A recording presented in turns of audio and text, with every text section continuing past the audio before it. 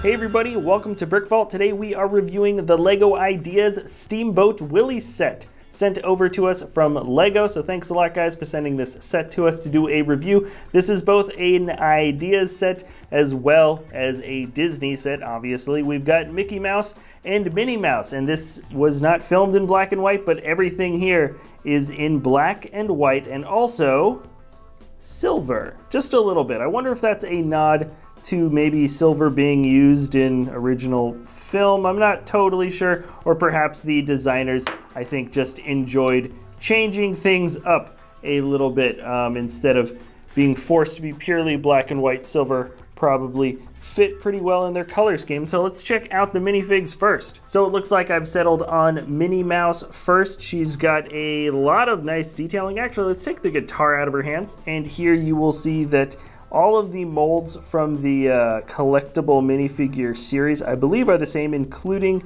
the hat, though she has been recolored. I really like the silver there. And she has dual molded legs. See if I can bend the legs back a little bit. Yeah, dual molded legs with just a little bit of print to show the edge of the sock or stocking there. So very, very nice looking fig, and I think she looks very, very complete with her guitar. Can I rest it on the shoulder? Can I do it? Nope. Mickey Mouse has no printing on his torso, but you can see the dual molded legs, and what's interesting here is that the legs are dual molded, and you can see they're done with the kind of flat silver, but then they've added the more chromy or shiny silver printing onto the sides of the legs and the sides of the feet all the way down, completely finishing off the toes. That's actually the same for Minnie Mouse, and I'm not sure if they've completely printed the sides, just a complete solid color through like that before on a minifigure. I'm not totally sure if that's happened. If it has, please let me know if they've actually just done a complete wash before on the bottoms of the feet and the toes for just a solid color. So I think that is kind of a new technique, or at least they haven't employed the technique like that before. It says Turkey in the Straw. That's the name of that little song, perhaps, that he whistles. And there is another goat that I think is from the same little film, or possibly in another Disney film from the same era. So anyways, there's Mickey, there's Minnie, and I keep on knocking these guys over. And we've got our last little character. This is Mickey's parrot, also seen. Very nice. I can't tell if this is a if this is a mold that has come from maybe a Friends set or something, but nice coloration for sure. And let's move on to the set. And if I didn't mention before, this set is 751 pieces. It sells for $89.99 US dollars or euro, $79.99 in pounds, and 120 for Canadian dollars and 130 for Australian dollars. So that's the basic part breakdown. I have a feeling that's pretty much a decent or expected price for what you're getting in terms of bricks and in terms of minifigs and everything. And what I'm very, very happy about, and what you can see here, is that there's actual functions. In fact, 2 functions that work simultaneously when you push this thing along the ground. So you can see there's wheels. There's actually a lot of colors on the inside of this ship, which is nice because it looks very black and white. I could snap my fingers and I don't know how much of a difference you can tell with this thing being black and white or not. Anyways, so this thing, it does have a lot of colors on the inside. I think that makes it easier to build, and also maybe, I think, it's just, you do want to have some other colors in case you bought this set and wanted to part it down and use it for other things. You have options of having different colors on the inside. So, tons of studs. Let me turn the light down a little bit. Tons of studs are on the deck. You can move minifigures just about anywhere you want. This little parrot, where did I put him? Oh, he's back here, but you can have him up on this little post there. And yeah, in fact, you know what? Let me see if I can just rip this off the top. It's pretty easy to get this function to work, so I actually don't feel bad about just breaking the entire set open to show you guys. I think I moved one little piece. There we go. That one little bit popped up. But this is to give you guys an idea of what the inside looks like. So so happy that the function works well enough that you can just rip the whole top off. You're not really supposed to, but such an easy kind of teeter-totter function with a few little gears here. There's a little drivetrain that kind of connects the I don't even know what this is called for this type of old steamboat that has these kind of it's almost like a windmill, but it's propellers, just a ton of propellers that go on either side of the thing here. And yeah, you can just pop the whole thing back on. These things just rest loose, and then you can pop the whole thing back on, and the two steam stacks, not smoke stacks, come out the top, and they pop up and down. It's great. There's a little crane here in the back that can also function as well. This thing you can attach to it. It is a potato bin, and that is a little print, and you can put the potato bin. This is like the hardest thing to do in Lego. There you go. Okay. You can put the potato bin in there. You can also ratchet this joint out so it can lean over the edge of the boat and pick up or drop off potatoes, because I guess that's what people were shipping up and down the river back in the day. Here is a better look at the back. We've got a few little boxes here with jumpers on top. Kind of reminds me of how Minecraft is set up. You can move them onto different parts of the deck. There's also a pot and a pan, as well as a little hammer that you can use as tools. And this door doesn't actually open, but that would, I think, normally lead to the engine room if I had to take a guess.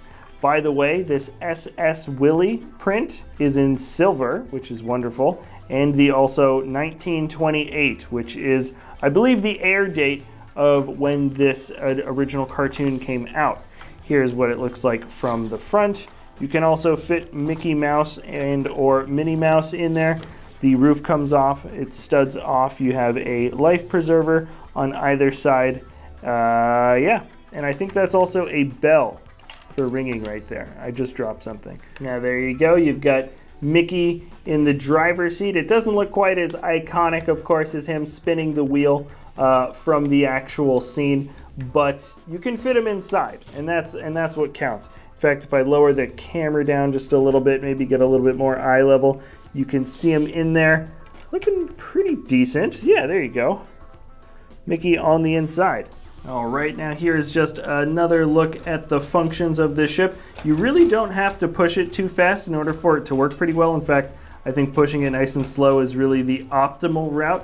When you go really fast, this thing doesn't look so fluid, and we also have the paddling just going at such a rapid speed. You know, it's not what it's supposed to be, but I suppose you can supercharge this and really just kind of mess it around as much as you like. There's so much traction on the bottom, which is nice. You're not going to have any of that skipping, you know, like on some play sets where you push the wheel and maybe it's not heavy enough or the friction isn't enough for some of the wheels to spin properly. Not the case for this set.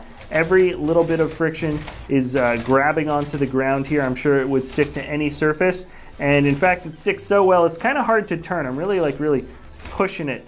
It really does grip the ground actually quite well. So I'm glad to say that the function works well. I don't even know if you can call it a play function.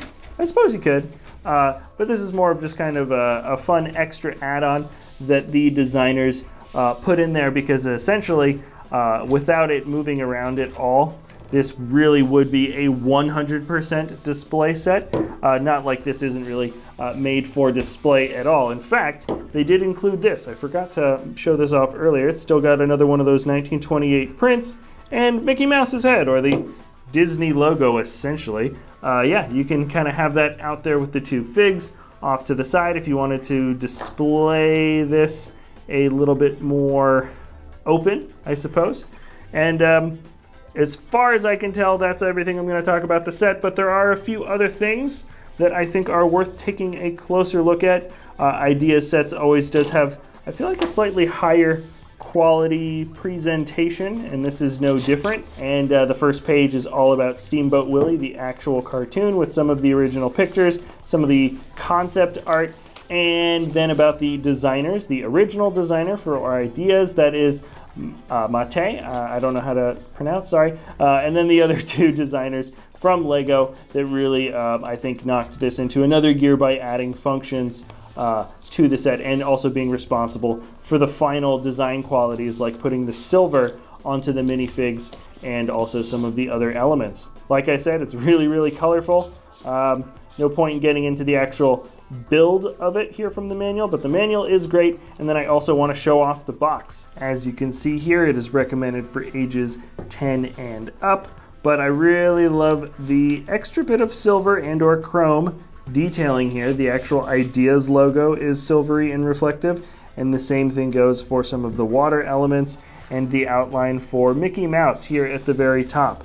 So that's awesome. It just adds a slightly more special overall element to the actual box printing, and I don't know if they've done silvery printing like this on a Lego box before. If they have, let me know in the comment section below. So anyways, the presentation for this is absolutely top-notch. All right, so we're gonna finish this thing off with a conclusion. I think the boat looks great. It feels really good. It's a very solid build, so I'm happy that the actual vehicle, the actual main bit of this set, is a good build, because I was really afraid that this was just going to be kind of just a sort of a wonky display centerpiece, and that was it, just like a big display for a couple of minifigs. That was what I was afraid this set was going to be, but it's absolutely not the case. This is a fun little extra bit with the Mickey Mouse head if you want to display it. I think with the minifigs separately would probably look best, but anyways, yeah, I'm really, really glad that it's a good ship. The functions work well. It's a super, super solid build as well. So I'm happy. I think the price point is fair. And yeah, I would just like to know what you guys think about this in the comments section below. Once again, thanks a lot, Lego, for sending the set over to us to do a review. And we'll see you next time at BrickVault.